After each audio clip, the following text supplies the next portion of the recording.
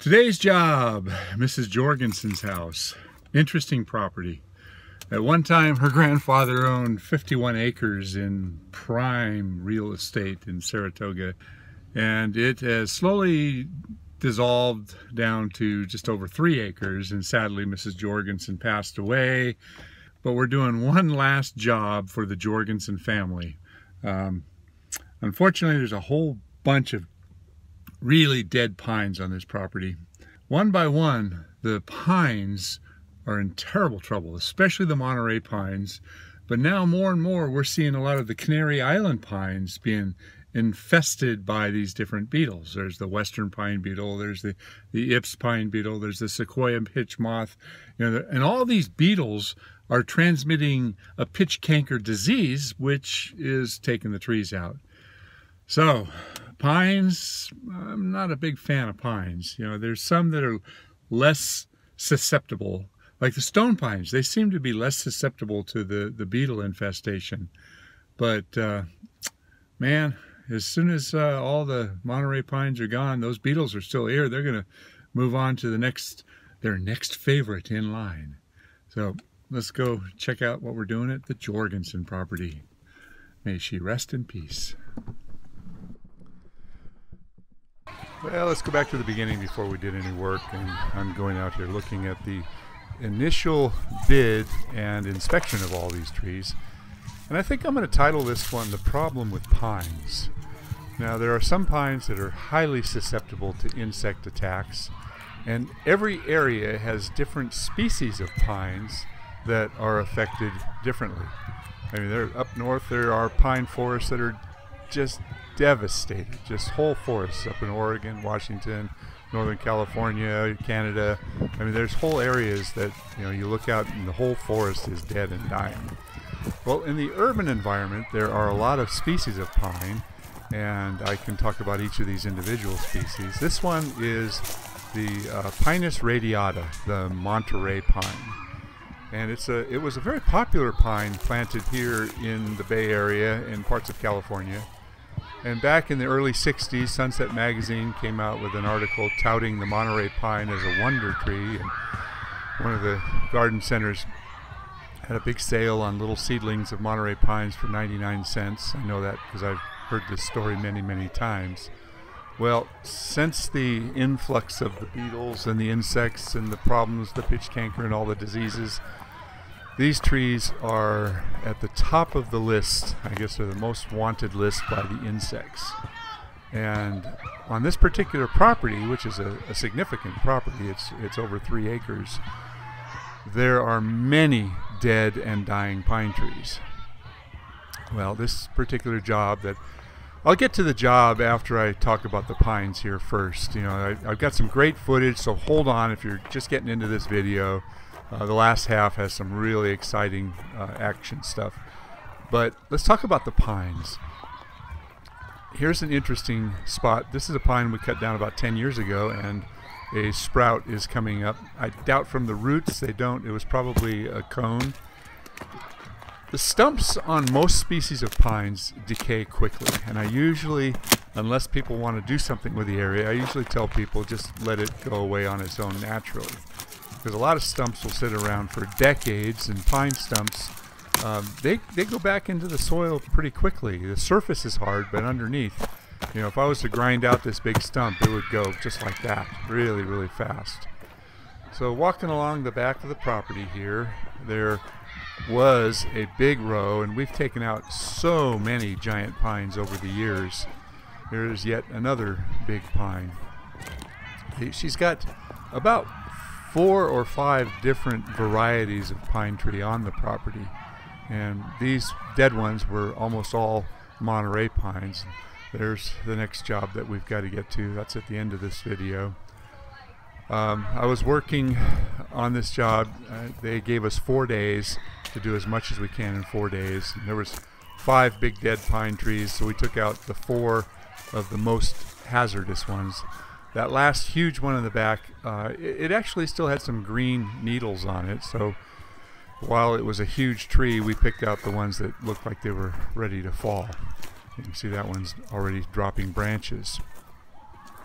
Look at how rotten it is.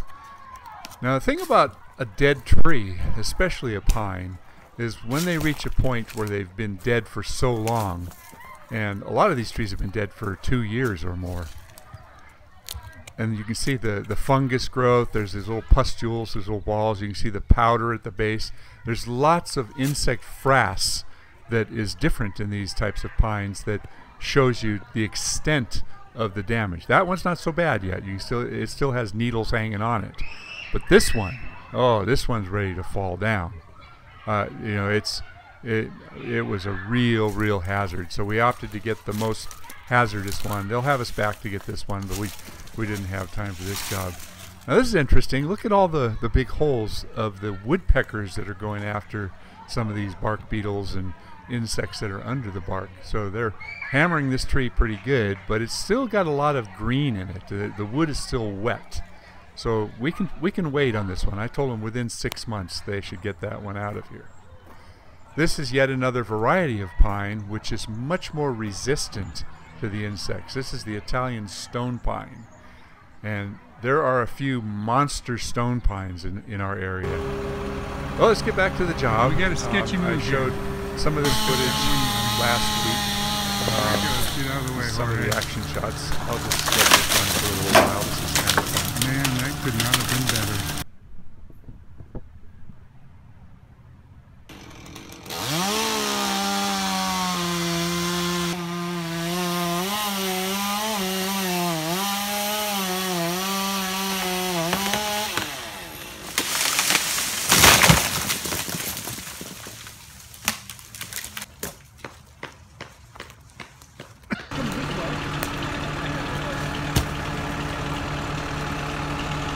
Well, let's get on to day 3 and 4 of this same job.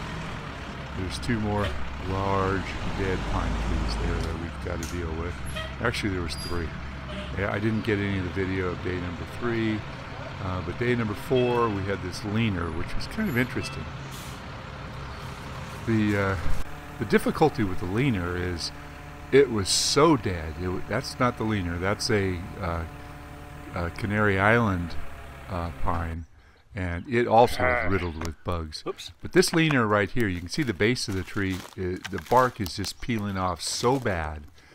When we were up there with a bucket and doing the limb removal, the base of the tree was rocking like it was about ready to break and come out of the ground. So we knew we had to get in here and get this one down, but I wasn't about to climb it. It was beyond the height of the bucket. So we did some creative rope work. You see the Jorge and Kaylin are in the background there. What we did is we rigged it up to that Canary Island pine, and we've got it set up so that when they pulled on it, it would pull this tree over to the right to avoid hitting that big black acacia there. And there was one sacrificial tree. It was a small walnut down there that was rotted at the base, and they got an okay from the owner to smash the walnut. It had to go anyway, so we were able to wedge the tree. I made the wedge cut. Well, I'll just let you watch from here on out.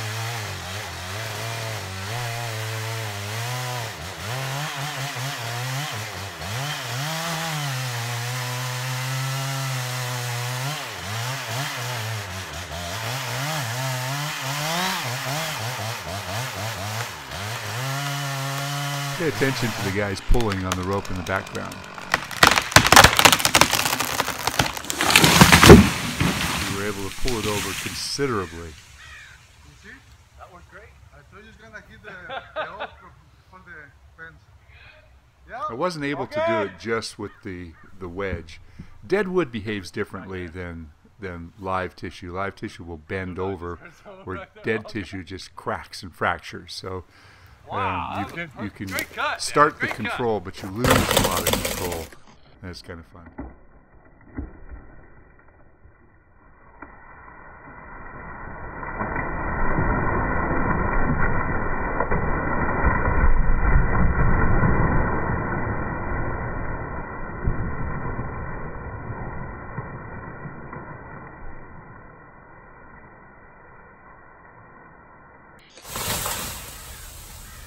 See? That worked great. I told you it's gonna hit the oak before the fence.